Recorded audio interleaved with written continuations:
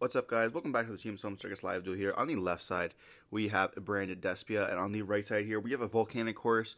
Two powerful decks that have been, shuffled around a lot lately.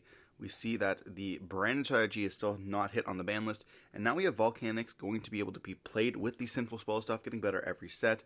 We did see it gaining popularity, as well as Branded regaining a little bit of popularity. Branded regain joke right there. But the thing is like, Branded still kind of loses to the same stuff it always has loses to, whereas like the newer stuff, like we see the fire decks, these cards are absolutely crazy. The Simple Spell package is like a draw 3, search, avoiding the draw phase. You get your like level 1 fires, and the volcanic stuffs go into the fire stuff, and vice versa. And then you got bonfire coming out, and then future sets as well.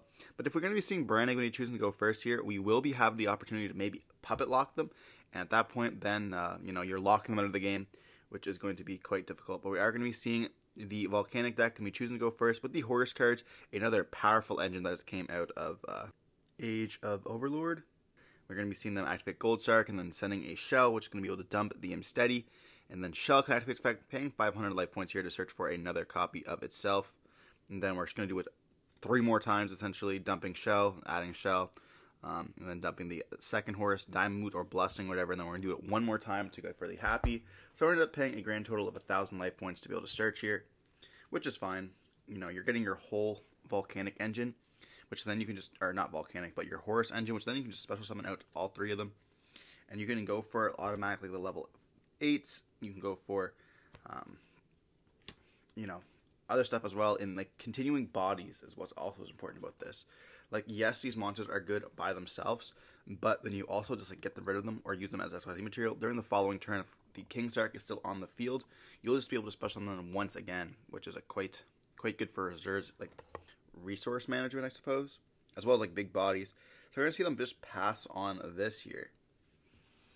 Now they do have crazy effects when they do like get destroyed or something like that. So we have like Steady. Steady is, if another monster or another card you control leaves the field by an opponent's card effect while the card's main monster zone, you can send 1 card to the field to the graveyard.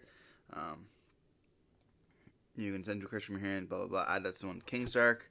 Then Happy is you can target 2 cards that are banished or in the graveyard. Add both of those to the hand or shuffle them into the deck. And then we have of course the Blessing, Diamond Mood, whatever. While this card is in your main monster zone, if another card you control leaves the field, you can draw cards up to the number of monsters with different names in your main monster zone. So, if they don't deal with this properly, they will be able to, draw a bunch of cards, add back a bunch of cards. We're going to see them go for the Branded Fusion route, going for Lubellion, Albion, shuffling back the Albion and Lubellion here, to go for the copy of Mirror Jade, which is a great way to get rid of some of these monsters. I know King Sark does provide some sort of block. Horse monsters you control cannot be destroyed by card effects that do not target them. But banishing does not destroy, so therefore we will be able to activate the effect of the Mirror Jade. We're going to be seeing the Albion tag out by summoning that Lubellion, which can then place the copy of Branded Loss on the field. And then we can also activate the effect of Albion, dumping another copy of Albaz to get an additional draw as well, which will be nice because we can also set up the copies of Branded Red. But we have the Cartesia in the hand, so we can special summon them out, which is why we dumped the Albaz. And then now we can use a style, essentially using the Cartesia to go into a copy of the whatever his name is, a good old friend, Garand Ganal. But we're going to be seeing them flip up a Volcanic Trap here. We do have Super Poly in the hand as well, which can be quite nice.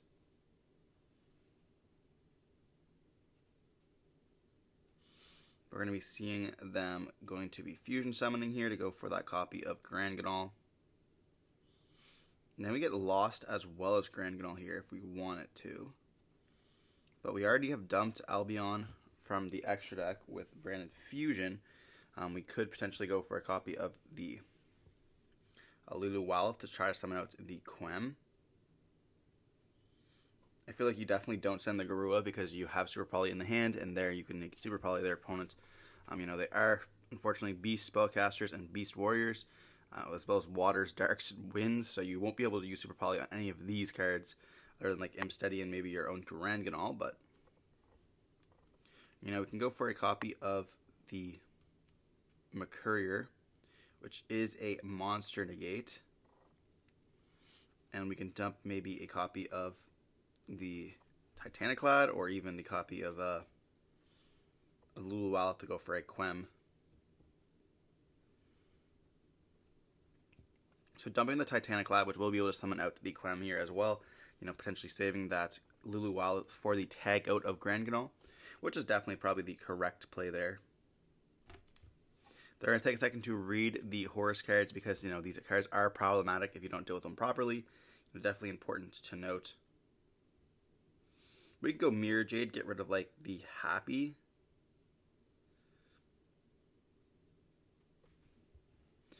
You know, or we could just leave...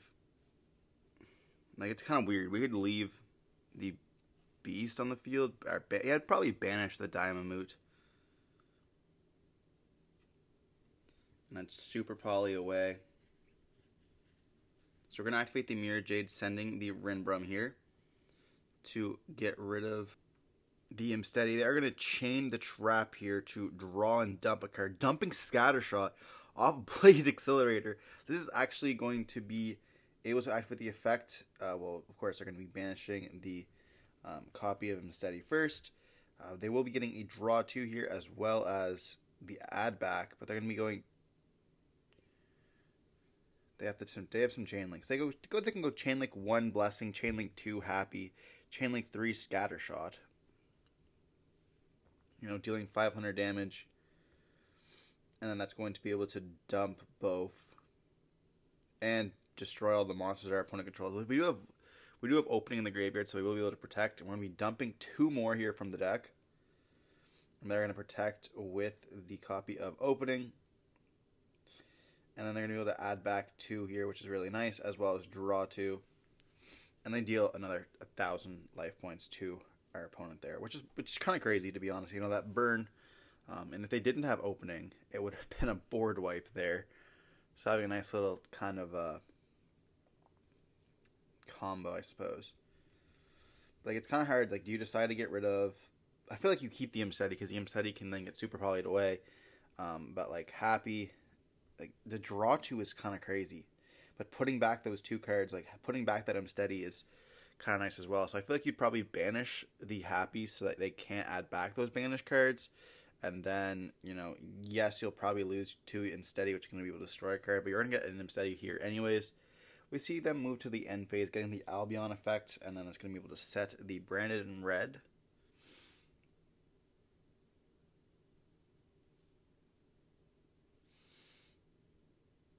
And then Titaniclad will be able to summon out the Quem here, which can then dump the copy of Retribution from their deck.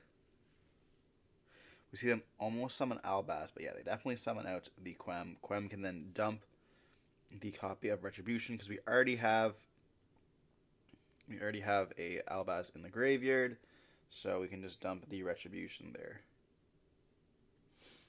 So we do have Mirror Jade has been burned up. We have still the effect of Mercurier, which we could have like negated the draw 2, which is kind of a good card, but they did chain block it with the Scattershot there.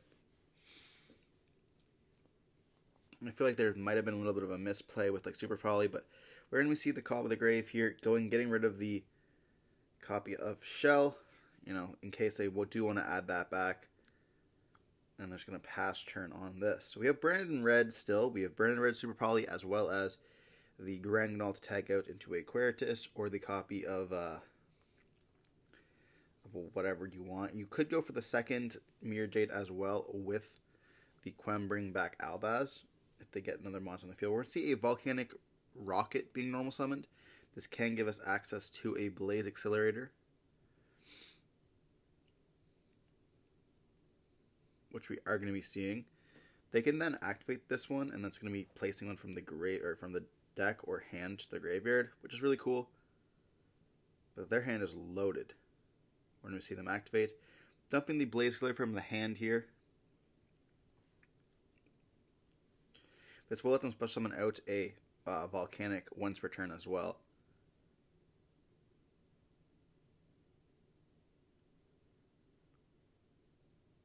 We could also see the copy of Imp Steady. Like, you put it back in their hand, essentially, at this point. And, like, this is going to make them able to draw a card as well as search for Kingsark, which is, like, deck thinning, if they wanted to as well. We're going to be seeing them activate the effect, sending the Rimfire here, which can then destroy the Quem. Then we're going to activate the Rimfire effect, banishing itself to most likely dump a copy of Emperor from the deck.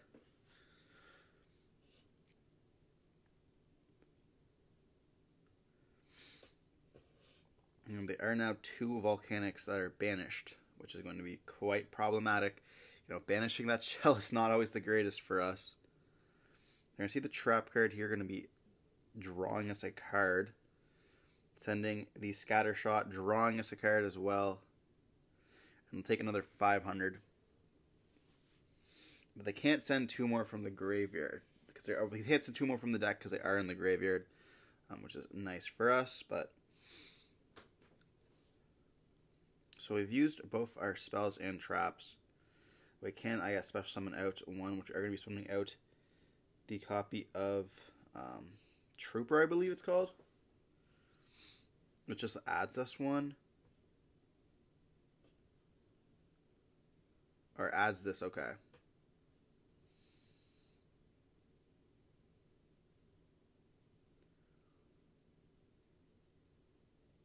I didn't even know that Trooper did that. I knew it did like the stuff with not banishing, but with the tokens, but this card you can have one volcanic card, wow, rather than itself. Wow, that's actually kind of nice. Any volcanic card, that's crazy. You see them give a little peek at a Mud Dragon, so maybe thinking that the opponent does have a probably set, trying to play around it perhaps. Or do they have maybe a super probably of their own? Doesn't look like it though. We're going to see them activate the Unsteady effect, sending itself and the trap that they searched for free off the Trooper there. Getting the Kingsark and then getting that additional draw. Also having that like resource to be able to summon back out from the graveyard. They drew into Fire Recovery too. Holy. That would have been crazy earlier if we had to be able to like put back those copies of Scatter Shots. Nuts.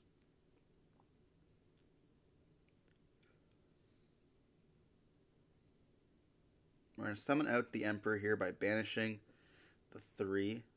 And then we're going to make them take 5 for everyone. We have 5, so it's going to be a good solid 25, I think.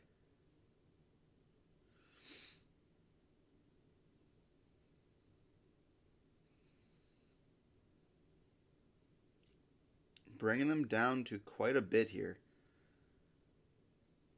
I mean, we could hit it with McCourier. Like, we're just saving McCourier for I don't know what.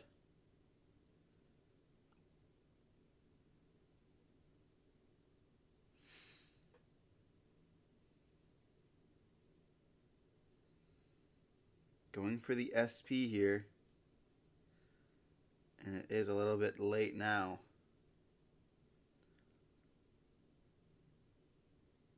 We also have the Imsteady that can just come out whenever he wants. We're going to see Fire Recover going to be activated here. Targeting the Rocket. And then sending the Rimfire once again.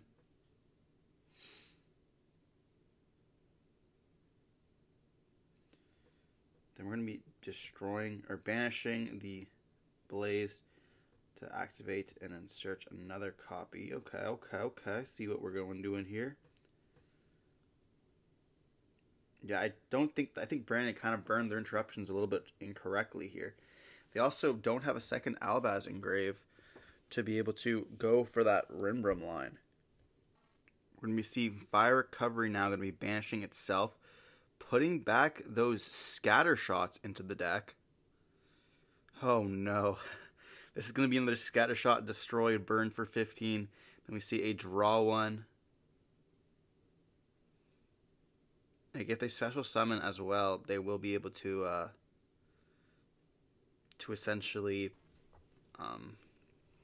pay 500. We're going to see them a dump bit in trouble though with the trap in the deck, activating the scatter shot effect. We see scatter shot going to be dealing another 500. And then they're going to activate it once again here, destroying 2 more from the deck, and then dumping another 2. How did they get that again? All the monsters on the field.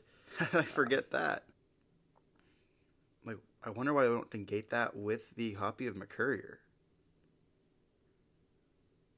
Is there a reason in particular why we don't? Like, I feel like you kind of want to save all your monsters, or maybe the fact that they, I don't even know. Like, we're gonna see Imsteady being summoned out here.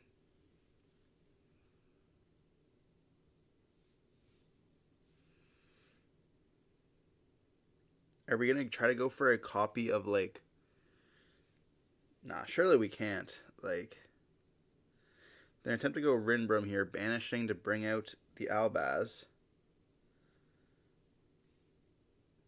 Albaz is going to activate its effects, pitching a copy of Cartesia. Surely they... Oh, and they're going to chain Super Poly to this. Choosing to discard 2 cards is crazy to me. Like, I feel like at that point you just don't summon. Like, you just don't activate the effect of the Albaz there. But we're going to then see the Mirror Jade as well as Lost going to be activated its effects. You know, due to what happening on the summon as well, we will be able to not get those triggers of the other boys. Or I guess they'll activate on res, so on a new chain. That's kind of unfortunate. We're going to get rid of the Daimamut. Not learning our lesson from the last time. Got to get rid of Happy, because Happy can just add back those copies of Scatter Shots. And then we're going to see them add the copy of Ad Libitum. I'm not sure that we can do that. Due to Ad Libitum not including a Albaz in its name, or being Albaz, I should say, that will make the branded in red be quite stronger, to be honest.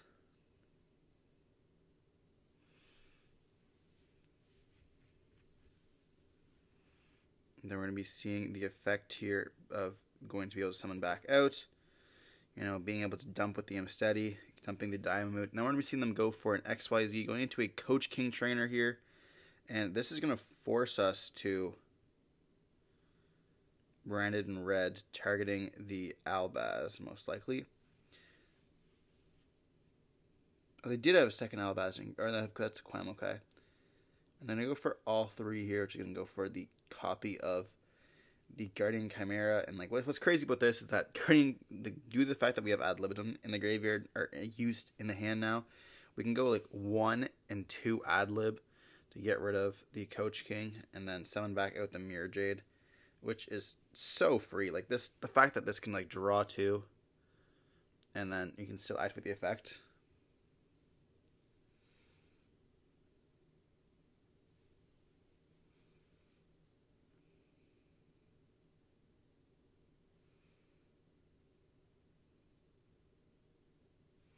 And they're just reminding them with the graveyard effects that's going to happen during the end phase here. Like, they've gotten rid of so many of the stuff.